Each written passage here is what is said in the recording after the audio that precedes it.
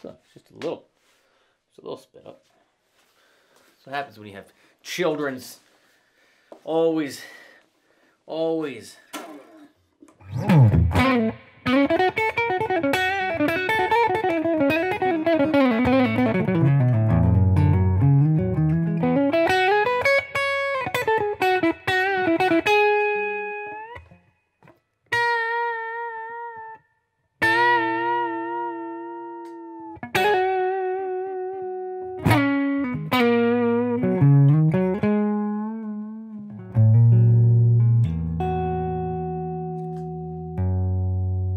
Ladies and gentlemen, the support from the WEEN community has been tremendous.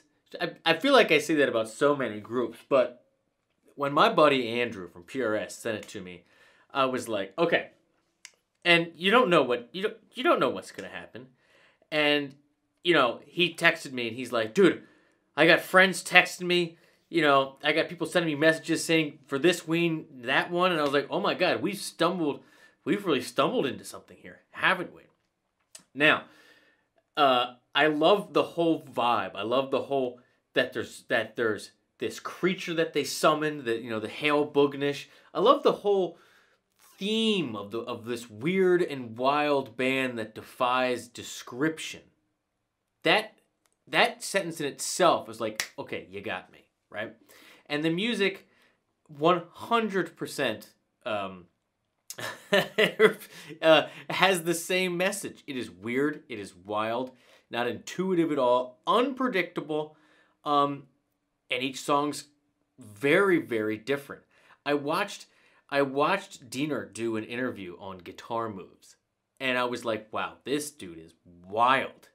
And so I actually shot him an ice-cold message, and I was like, dude, I would love to have you on my channel for an interview, guitar lesson, just hang out and talk, whatever.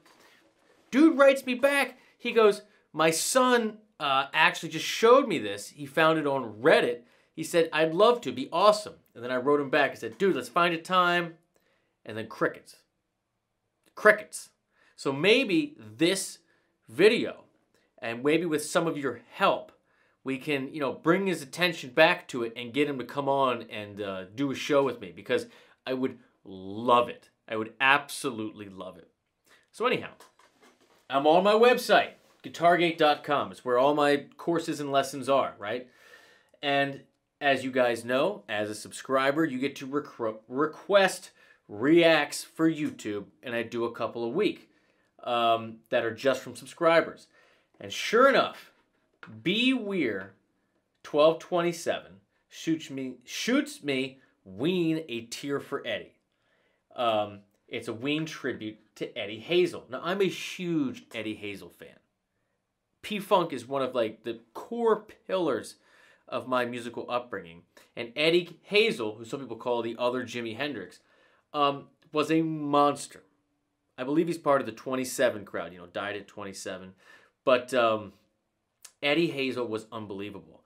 And so in the WEEN video comments that I did before, the vast majority of the requests, I feel like, were for A Tear for Eddie, because it's like Diener's tribute to Eddie Hazel. So seeing this come up today, for you, Ben, you got it. Sincerely appreciate all the support along the way. You've been a great supporter of mine and the channel. So happy to be your teacher and be your friend. Let's do it. This is WEEN, A Tear for Eddie, live. Where's my clicker? All right, full screen. I have not learned this. Ice cold, ladies and gentlemen.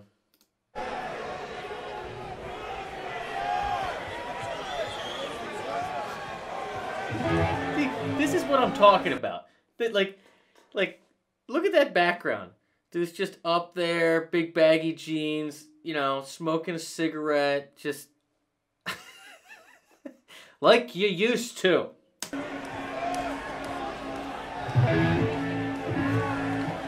There he is. Is he barefoot?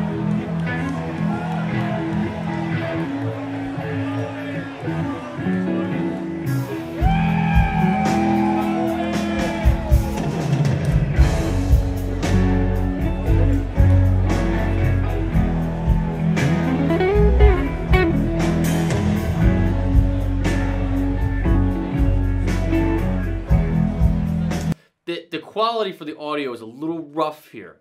But I'm not going to choose a different version because this is the one that you requested. So right off the bat, you're hearing this. First, I think it's an A, right? But it's an A over F sharp. So it's F sharp minor 7. You don't pick it up until the bass comes in. At least I didn't.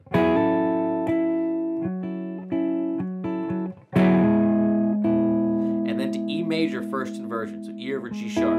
So that's a 2. 1 in E. Great, you know, F sharp Dorian to, you know, E major place to take a solo. Very Eddie Hazel. Love the effects. Let's keep going.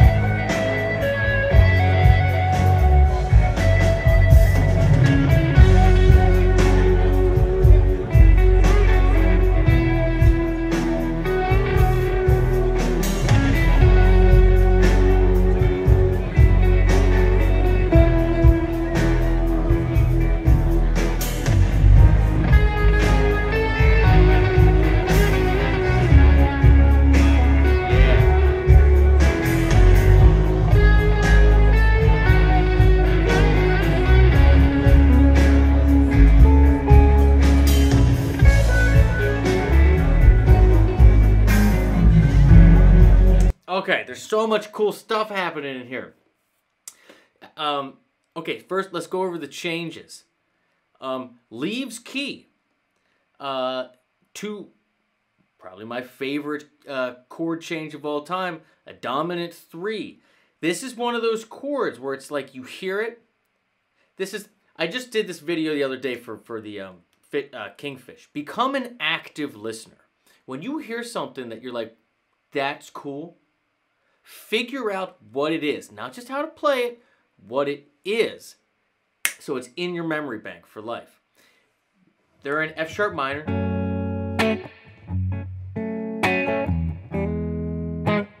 And then it goes to a dominant 3. So that's G sharp, 1, 2, 3, which should be minor. But that's not what they do, it's dominant. Yeah, that walk to the 3 dominant, that's probably my favorite chord change ever. So that...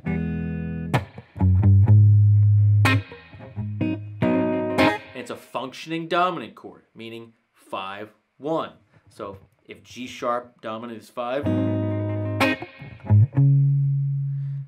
that means C sharp is 1. So that's where I'm listening to my head. I was like, oh, is it functioning? I hear that resolution. And now we're back in the key of E major because it's C sharp minor. Then it goes up to A major, to your 4 chord. Sounds like it might even be A over C sharp minor, like A major 7. I couldn't tell if that G sharp is in there at all. But then it goes back down to the G sharp dominant, and then back down to the F sharp, and then to E. There's your progression.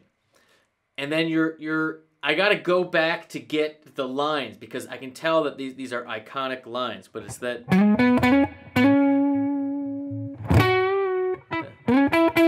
There he did. He did that.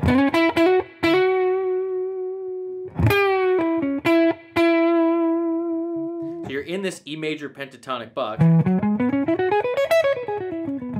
pattern 3, or E major full.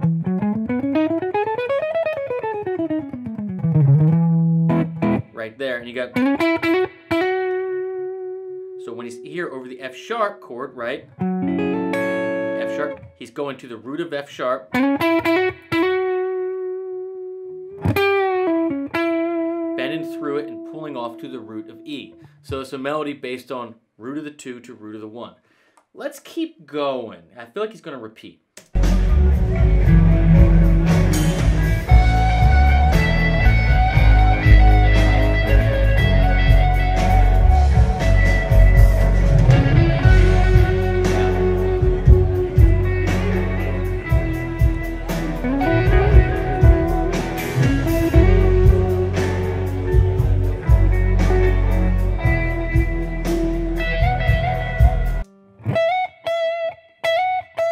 Doing that same root to root here.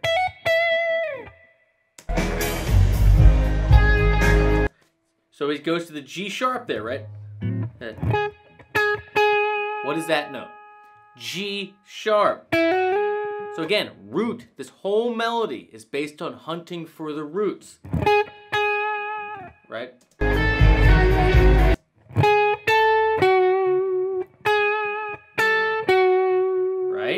So we're just going down. Remember the G sharp goes over to the C sharp, which is this whole chord up there. Finishes, and there's your root of the C sharp. So it's like you're teasing through it, but the melody always is resolving on the root of each chord. What's better than that? Simple is almost always the best.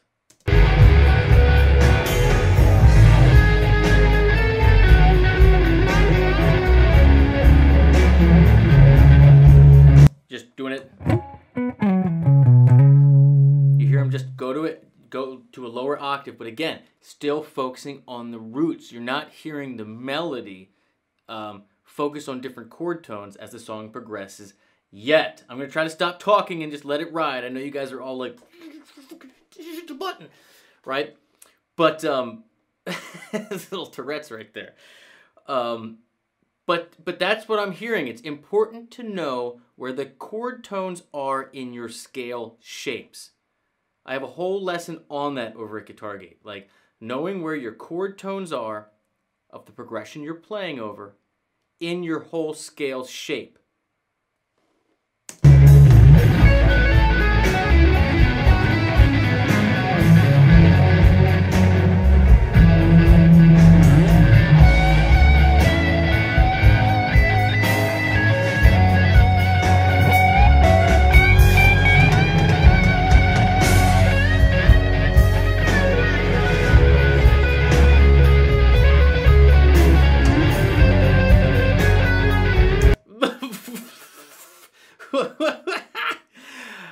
Oh, I hope that wasn't... I don't know if I want that to be on purpose or not, but that was great. Because he's staying straight on the rails the whole time. Even when he goes up into this position, he's staying E major, right? Bending from the 9. Same way he's going... But then he does something wild.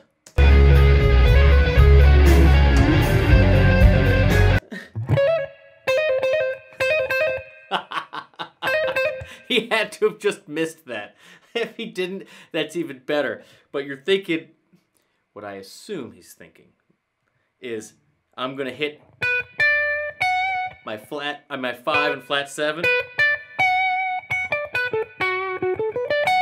You know, thinking E Mixolydian, right? But staying with E, but just overshot it. And it went to flat 6 and major 7. And he jumped off it right away. Like I said, I don't know if I want that to be real or not. It would fit with the band if that's what he does every night. All right, stop talking, Michael.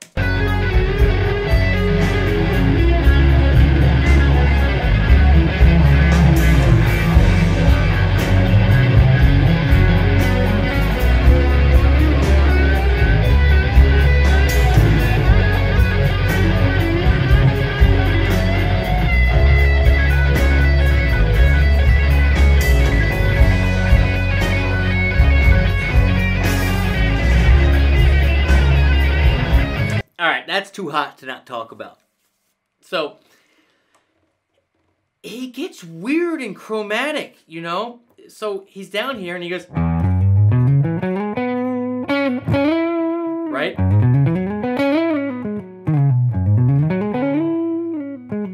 textbook E major run, right? E, 2, 3, 5, 6, 1, 2, 3, 5, 6, 1. Okay?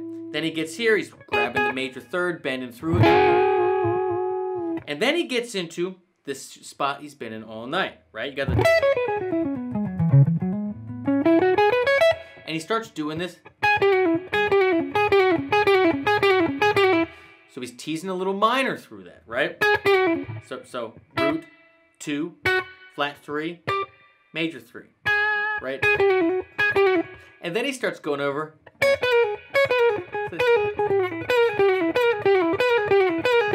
See, this is one of those things, I forget who it was when I was in GIT, would say, you want to sound outside? Just look at your box, play a little outside. Not that hard, right? This is, you got your box, and you like this little run, just move it over a string. And what do you have here? You got your 5, flat 5, 3, flat 3, 2, 1. And, of course, major 6.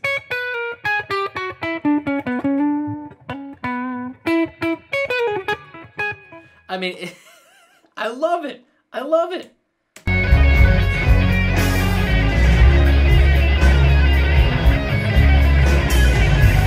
Did it on the first string, too.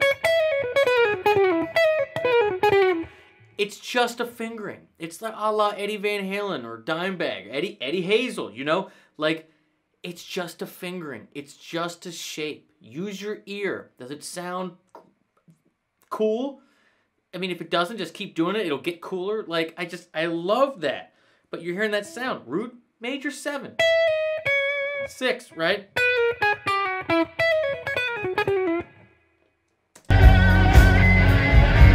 F vibrato.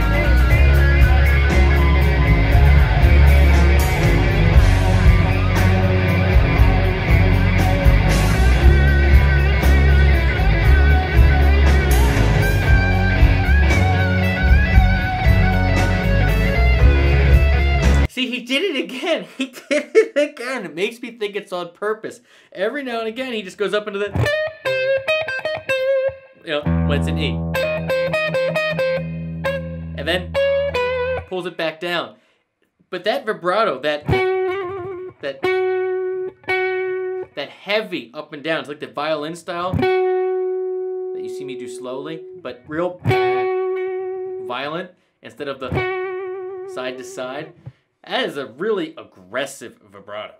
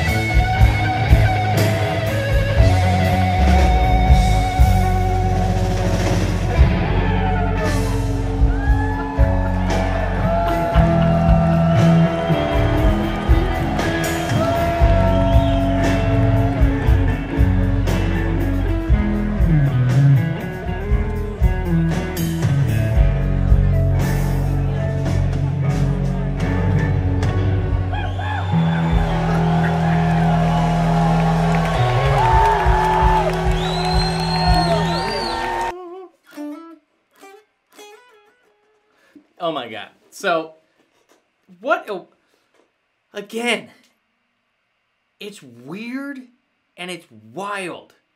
I love Eddie Hazel.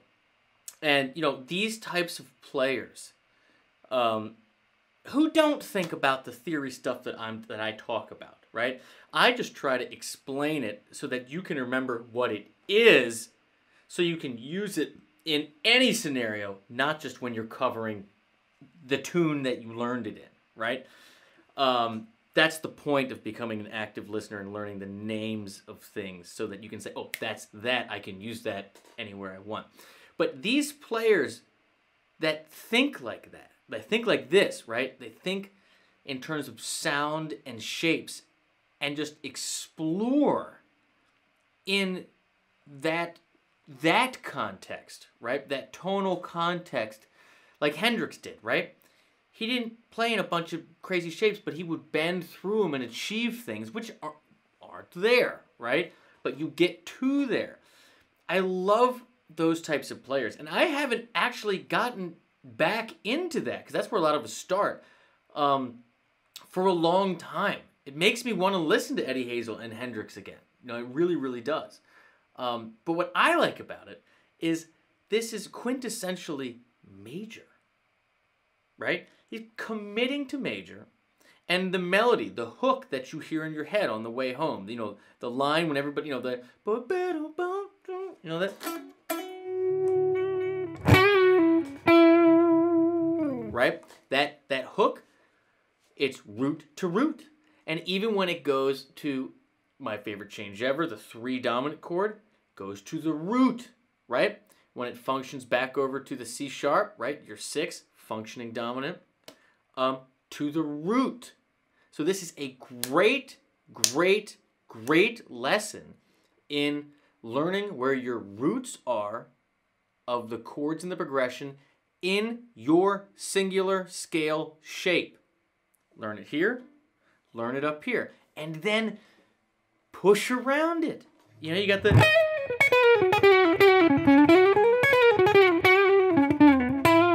You know, just you have it and move around and use your ear. And him with the wah, just the whole vibe is just that tripped out. That's why it's called Tear for Eddie. I freaking love it. Diener, if you're watching this, come join me. Come be my guest. I'd love to talk about what you're thinking when you play this stuff. I think that'd be fascinating. For any of you guys that know him or can get in touch with him, shoot him this video and remind him that, like, the offer's still on the table. Wholeheartedly. It would be my pleasure. So that's it. Ben, thank you for requesting this, and thanks for being a subscriber over at my website. I really appreciate it. That's how I support this channel. It's $10. You get all my lessons, full courses, everything if you want to freshen up on any of this stuff. And also, subscribe, like, but, and keep leaving links in the comments. But I can't remember if I got to mention this, but I'm giving this away. I'm giving this away tomorrow, 9 o'clock, Tuesday, the 16th? I don't know. Live. I got a special surprise in store. All you have to do is hit the link in the description and enter your email, and I'm going to pick someone live. Again, Tuesday, I think it's the 16th. I don't know, my phone. It's tomorrow, though, right? Today's Monday, if you're watching it today. But Tuesday, this Tuesday at like 9 p.m.-ish, I got a nice surprise in store for you, and you could win this. This is my personal PRS Hollow Body 2, and I'm giving it away to say thank you for reaching 100,000 subscribers. You guys are the best. See you real soon. Cheers.